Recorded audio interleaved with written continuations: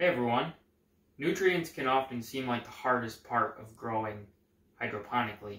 So today we're going to go over what we do to manage our nutrients and show you what we think is a pretty simple way of managing nutrients. We have a 2 to 3 week cycle for managing our nutrients. So at the beginning of the cycle, we'll drain out some of the old nutrient solution, and then we'll add in new fresh water and new nutrients. Then after a week or so after the lettuce has absorbed some of the nutrients, then we'll add more to replace what has been lost. And then after 2 or 3 weeks, we'll start the cycle over. We've got a lot of plants growing from one reservoir, so if you had fewer plants coming from the same reservoir, you could probably go a little bit longer on the cycle, up to a month or maybe a little bit more. For the drain and fill, first we turn off the pumps that are circulating water through the hydroponic system so that the water comes back down into the reservoir. Then we take a pump similar to the one that we use to pump water through the system, and we just put it in the reservoir,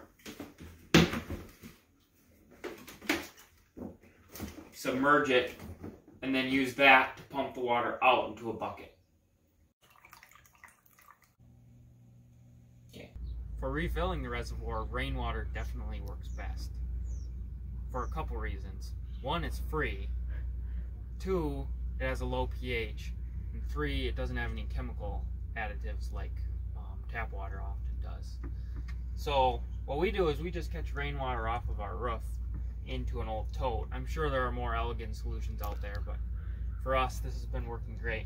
And then we use just like a 4-gallon bucket with a handle to transport the water. So yesterday it just rained and it's decently warm out, so this works out. And grab some water and bring it in. If we can't use rainwater, either because it's too cold outside in the winter here, or if it hasn't rained in a while or whatever, then we just use tap water. And tap water has worked pretty well for us. The thing we do to help treat it is we add this aquasafe, which you may recognize if you have a fish tank. This just neutralizes the chlorine that's in the tap water. If you had a well, then it may be different. You'd have to see how your water works.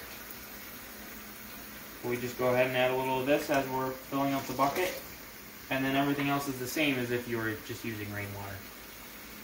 So once you have your bucket of fresh water, then the next step is to add nutrients.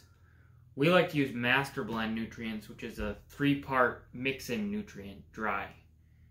And the way it works is you mix in one at a time and let them dissolve. So you'll start with the main master blend nutrient, then you'll add Epsom salt, and then you'll add calcium nitrate and let it dissolve in between each one. So I've already added this one before we started the video. So next I'll add the Epsom salt.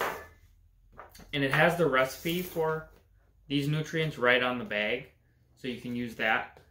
For this nutrient, you need to add 2 teaspoons for every 5 gallons. And it looks like I'm going to need about 20 gallons to fill up my reservoir, so I'm just going to multiply this recipe by 4. So that'll be just shy of 3 tablespoons of each nutrient. So I'm going to add the Epsom salt. And I like to add it straight to the bucket before I pour it into the reservoir. It's just a little easier that way.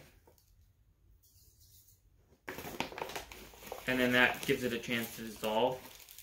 And I'll add the entire amount of of each nutrient into the bucket before I put it in. And then it will fully dissolve once it's in the reservoir.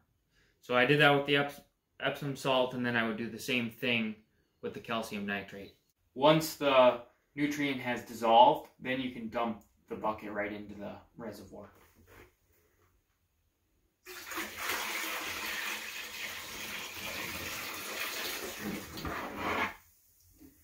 At this point, I would then go and refill the bucket, put in any more nutrients if there's more to be added, and then do the same thing until the reservoir is filled.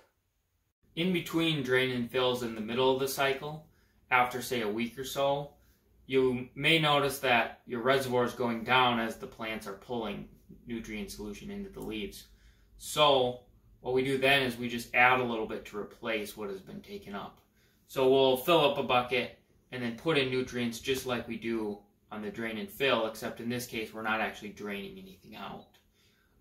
One thing that could make it a little easier, we've used liquid nutrients for this step because those are just easier to quick put in a little bit when you put in water to replace what's been taken.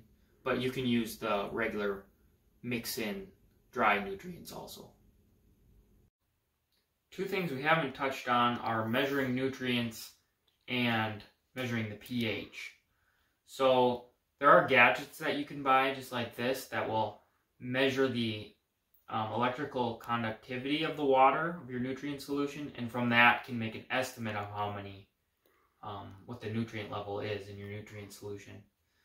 We've used these and they can be helpful, but we've found that if you just follow the recipe on the bag when you're doing the nutrients and you're doing regular drain and fills, that these may not be necessary. So I'd recommend, if you want to save money, just start out trying with the nutrients, following the recipe. And if you run into trouble, then you could start to experiment with devices like this. But if you want to keep it simple, then just start out by following the nutrient recipe. And pH is pretty similar. There are products you can buy to test your pH, the pH of your nutrient solution, and then adjust it. But we've found that without changing the pH of our water, it's worked really well for growing lettuce. Both the rainwater, which should always be pH neutral, and then the tap water as well seems to work well. Adding nutrients actually lowers the pH, which generally helps lettuce. So I'd say if you're just starting out and you're just trying to grow food for your family and you don't want to spend a bunch of time tinkering, then just try the water that you have and see how it works. If you run into trouble where the leaves start turning a little bit brown on the tips or things like that, then you could look into products that measure or change the pH of your nutrient solution. But I say start simple. Thanks for watching. If you want to learn more about how to build your own hydroponic system, you should check out our website, which we'll have linked in the description below.